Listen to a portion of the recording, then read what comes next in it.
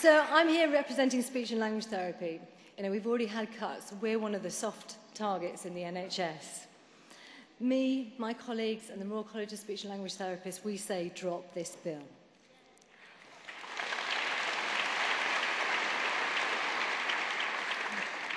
It's bad for children. In fact, children didn't get a look in. Not until January were they included in this bill. And that doesn't even account for children with speech-language communication needs. Who am I talking about? I'm talking about children with autism, with cerebral palsy, with hearing problems. They don't have a voice in this bill. That concerns us. It's bad for services. Our experience so far that long-term planning is impossible. Frontline staff are being cut, while more and more children are being identified as having communication problems.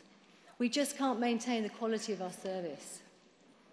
If this bill goes through, services will be fragmented, privatised, and increasingly complex.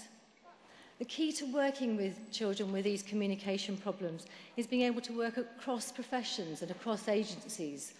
If this bill goes through, that will be impossible. It's bad for staff. Who will we work for?